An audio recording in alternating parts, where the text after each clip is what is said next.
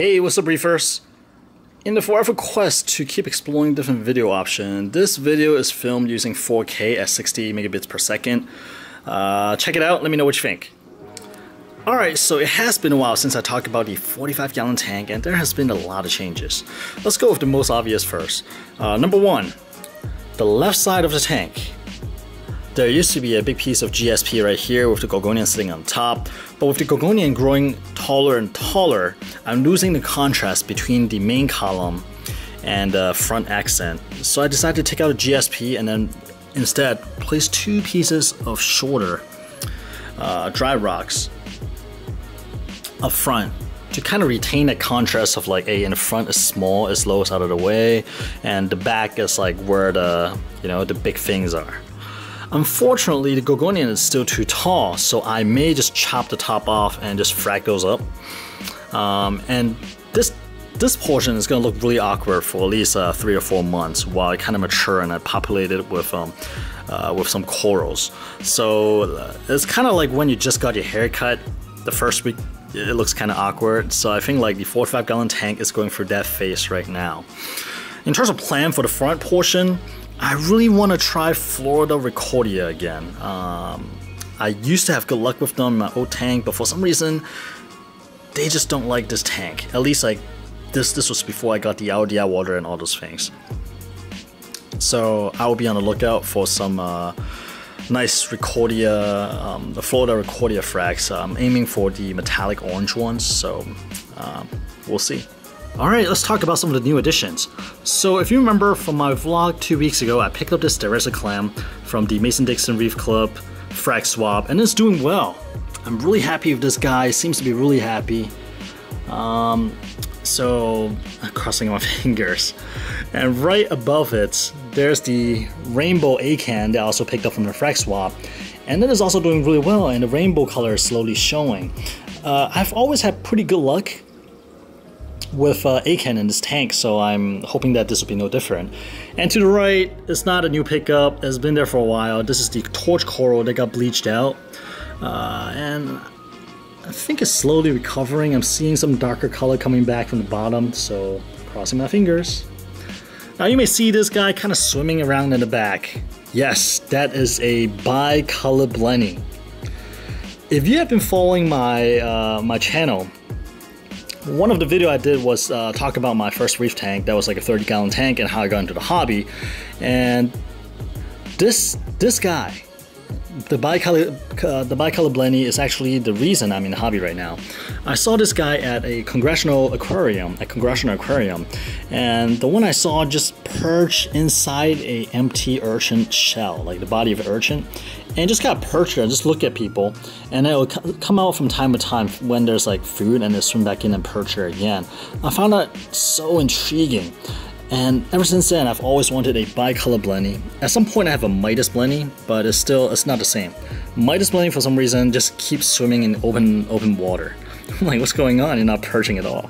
But this guy's different. He actually stopped, look at you, and kind of swim around a little bit. So far I'm really enjoying him. In the threadfin cardinal fish video, during the unboxing, I pulled out a bag that's kind of wrapped in black and you can't really see in there. I say it's a coral that I'm pretty stoked about. That's actually that piece in the back, all the way back there. So what it is actually a photosynthetic sponge, which I thought is really cool because sponge is normally filter feeder and they're not photosynthetic. But this one, for whatever reason, is photosynthetic and has a nice cool shimmer. There's like a glaze over it. So I went ahead and picked it up. And it does not look as sexy as it looked in photos. So I kind of put it in the back for now until I figure out where's a good spot for it.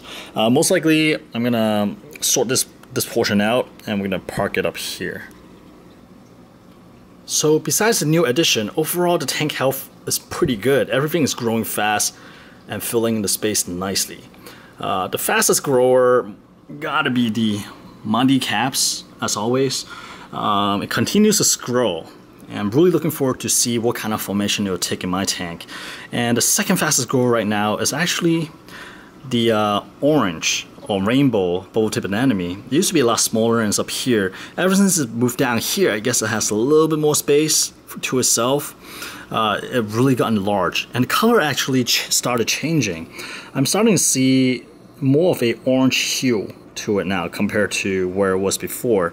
And I'll show you guys the clone of this guy in the drop-off tank. The orange is a lot more obvious. So I'm really hopeful that it'll start regaining its color. But at the same time, the spotted pig is not the best because it's kind of stinging the outer corals, like all the zoas and the yellow Fiji leather in the back. But as long as it's happy, I'm gonna see how the outer corals reacts. If it's too big of an issue, then I'll have to find a way to move the anemone. The elegance coral is getting larger and larger, probably due to the dirty water, as well as how much I feed the tank. As you can see up here, this is has gotten pretty massive. And I'm trying my best to find a corner for it so that it will not sting out of corals, but it looks like I may have to move it a little bit closer to the back now. And since we're looking from this angle, to the left, right next to zoas, you actually see a green bubble tip anemone I just picked up as well. I picked it up at the same day I picked up the bicolor blenny. I saw the green bubble tip anemone at Congressional Aquarium. I thought it was special because the foot is actually purple. It's like a bright purple color.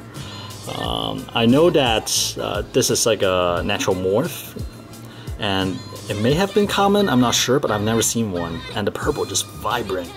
I just had to pick it up. It's a really small guy, but once it got into my tank, it's a little bit larger, but I think it's still kind of adjusting. But it's looking a lot better compared to when it first got into my tank. And I think, I think it's gonna make it, and I'm just waiting for it to really get acclimated so I can show you guys how it actually looks. I'm really excited about this guy actually. So here's actually another coral I got from the Mason-Dixon Reef Club frag swap. Not the rose bubble tip anemone, but right behind it is actually the green Singulera. I put it right smack in between the frog spawn and the rose bubble tip anemone because there's a nice spot right for it. And I figure once it starts growing larger, and you can see from the front, it may add some nice flowing pattern up here. Assuming it does not get stung by the rose bubble tip anemone first. So I'll keep an eye on it. Once it starts growing larger, I may move it somewhere else, or I may keep it up there to add some motion. Well, before the frog spawn was not this big and the rose bubble tip anemone was not this big. They're a lot shorter and smaller. So it would have worked out, but now that they've gotten a lot bigger, I may have to move that frag to somewhere else. So by now, some of you must be wondering what's going on with my sand bed, because we're starting to see some algae showing up right here, back there, and up front. So this light dusting is probably caused by me removing the GSP rock and stirring up a lot of detritus by putting new rocks in as well. Also, another big contributing factor is actually I pretty much ripped out my refugium one more time. I removed a lot of the live rocks, and I added a big piece of marine pure block. This is like the larger sized one. So one piece of this is supposed to be good for at least like 100-gallon tank, and I kept the older piece back there because I feel like the live rock is just kind of there, just in cluster. It's collecting a lot of detritus, and I didn't like that. So I ripped that out. I cleaned this area up again with the wet vac, and I dumped this block in, and I'm sure it caused a cycle because like the macroalgae is trapping a lot of detritus as well. So I gave it like a nice shaking and stuff in the bucket. So this area is a lot cleaner, but because of all these like improvements, it stirred up a lot of detritus. So that gave the algae some fuel to grow. So this is gonna get a little bit worse before it gets a little better. So I'm gonna stick with this and see how it goes. And I swapped in the media reactor. I pulled out the carbon. I was running just carbon. I pulled out the carbon. I started running GFO, and I also inserted the filter sock so I can start trapping all the detritus that's free floating and hoping to pull them out of the system before they start breaking down. This will probably be the last video where you'll see the blue tank in this tank, if everything goes according to plan. My plan is to spend this weekend to trap the blue tang and finally move him to a much larger tank. Now the reason I'm doing this is because I noticed that his swim pattern started changing. So before he would kind of just hover, kind of dart in and out of rock work, and just seems really happy. But recently he started pacing the tank a lot more. It's almost like he wants to swim, but there's not enough room. So seeing this, I know it's time to move him to a larger tank. So this weekend, I'm going to finally get him out. He's done with his grow out tank. It's time for him to move on to a longer tank. So I will be sure to keep you guys posted. Alright guys, that is it for this update. And to be honest, 4K video has been a pain in the ass to work with. Simply because with my camera, it overheats really quickly when shooting in 4K. And yeah, that's why you notice I speak a lot faster, because as soon as I start seeing that it's getting hot, I just try to get all the stuff in before I have to take a break again. So we'll see if the video footage is worth it, and then we'll decide whether to stick with 4K or switching back to 1080p. And again, I apologize for speaking a lot faster in this video. Alright, with that said, I hope you guys have a good week, and I will catch you next time.